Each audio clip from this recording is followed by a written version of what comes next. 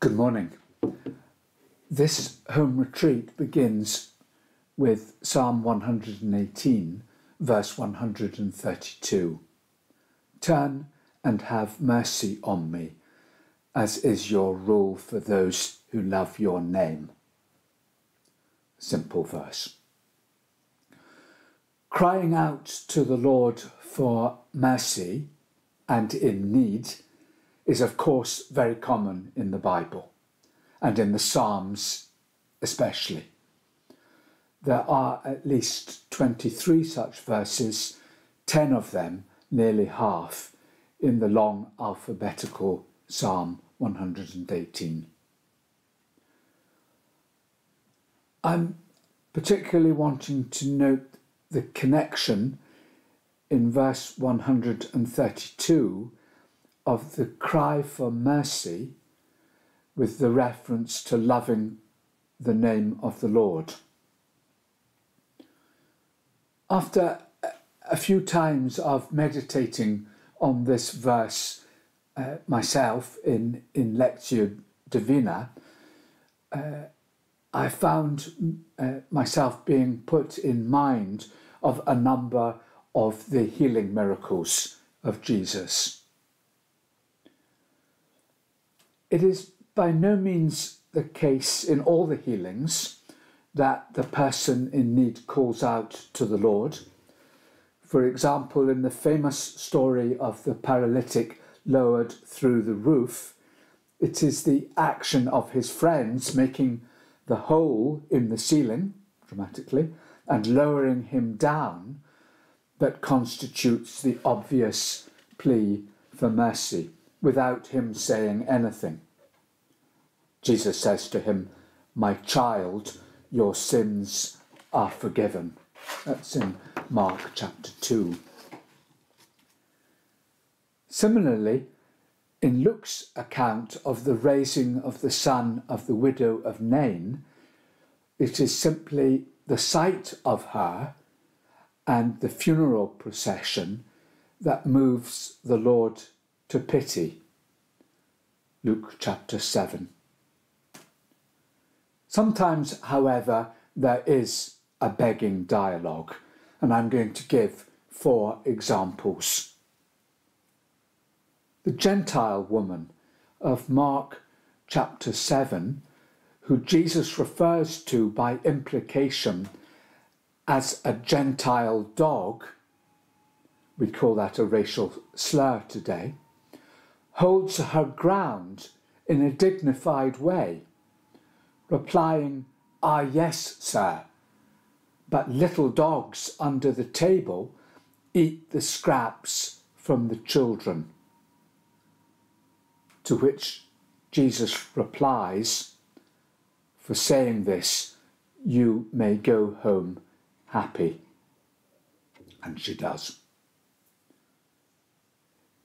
In Mark chapter 9, at the foot of the mountain of Transfiguration, the father of the boy infested with a horrible dumb spirit prays, "If you can, have pity on us and help us."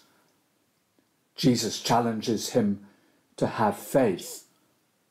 The father replies with the great line, "I have faith.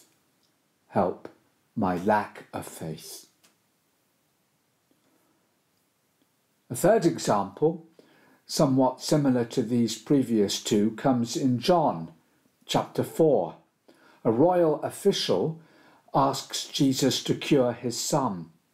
As with the Gentile woman, Jesus seems to reply testily, and maybe also testingly, "Unless you see signs and portents, you will not believe." The man replies in a dignified and moving way, "Sir, come down before my child dies." All of these have something of the beseeching of the Psalms and of the verse from Psalm 118, "Turn and have mercy on me. I've mentioned them all, however, to lead up to the healing of the blind beggar Bartimaeus, the last of the healing miracles in Mark chapter 10, the last verses of chapter 10, which happened as Jesus is leaving Jericho on his way to Jerusalem and to the culmination of his ministry. Father Henry mentioned in a homily a few weeks ago that this is a favourite of his, and I'm inclined to say the same of me. Let me read it and then make some comments. They reached Jericho, and as he left Jericho with his disciples and a great crowd, Bartimaeus, that is the son of Timaeus, a blind beggar, was sitting at the side of the road. When he heard that it was Jesus of Nazareth, he began to shout and cry out, "Son of David, have pity on me." And many of them scolded him and told him to keep quiet. But he only shouted all the louder, "Jesus, Son of David, have pity on me." Jesus stopped and said, "Call him here." So they called the blind man over. "Courage," they said, "get up, he is calling you." So, throwing off his cloak, he jumped up and went to Jesus. Then Jesus spoke. "What do you want me to do for you?" The blind man said to him, "Rabboni, let me see again." Jesus said to him, "Go, your faith has saved you." And at once his sight returned, and he followed him along the road.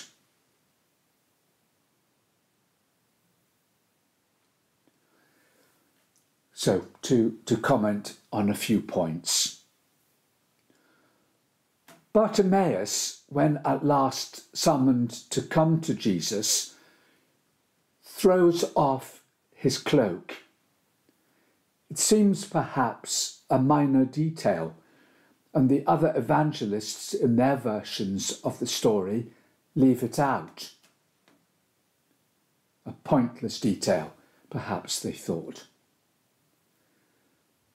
I must say, though, it suggests to me the dramatic nature of being called to Jesus and how one leaves one's previous life, or at least some part of it, behind.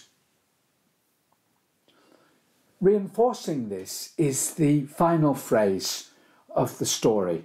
Bartimaeus, according to Mark, follows Jesus along the road.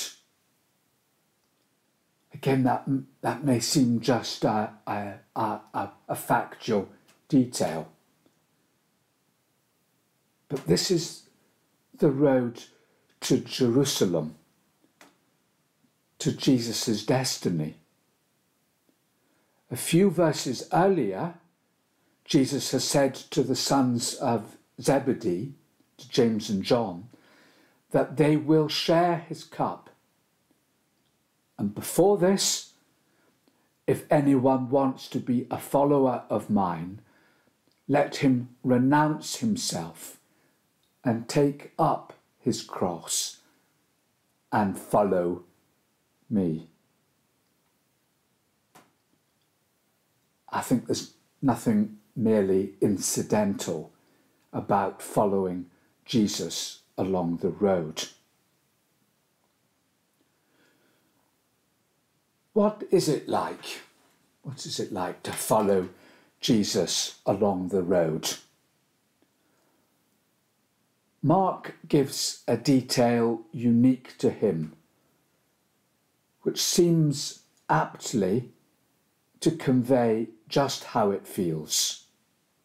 In Mark chapter 22, verse 32, again shortly before the Bartimaeus story, we are told that Jesus and his disciples were on the road going up to Jerusalem. Jesus was ahead of them. Those following were in a daze, and they were apprehensive. Well, they might be. I think we know something in our Christian lives when things are not always so clear, certainly not so easy, about that apprehensive daze. In the context of the psalm, however, "Turn and have mercy on me, as is your rule for those who love your name," it is above all striking to me that twice the blind man calls out, as did the psalmist, "Have pity on me," notwithstanding the irritation of the bystanders who seek to shush him, and he uses a name. For some of the other miracles I have mentioned this morning, the supplicant uses an address of respect for Jesus, variously translated as Sir, or Teacher, or Master. At first, Bartimaeus uses a title, Son of David. But then, once he actually comes to Jesus, he uses an address, which strikingly is left in the original Aramaic, Rabboni, my master, my teacher. It is one of those rare occasions, Mark has more than the other evangelists, but he only has a few, where we hear the original Aramaic offshoot of Hebrew. We hear the actual word which was used that day. And it's the same phrase that Mary of Magdala uses in the Garden of the Resurrection in John, when at last she recognizes the Lord. Jesus calls her by her name, Mary. She replies to him, not Sir, as earlier when she thought he was the gardener, but Rabboni, my master, my teacher. As is your rule for those who love your name. The letter to the Hebrews, chapter 6, verse 10, the writer reassures that God will not forget the love that we have for his name.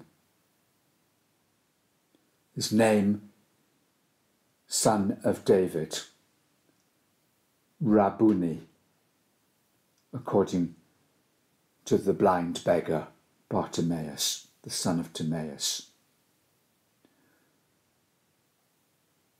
And perhaps most favourite of all in the long history and tradition of the church, it's the name Jesus, the holy name to which Christians down the centuries have had such a devotion.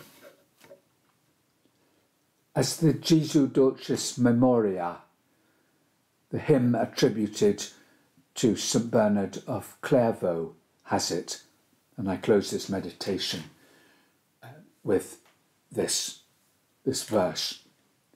Jesu, the very thought of thee with sweetness fills my breast, but sweeter far thy face to see, and in thy presence rest.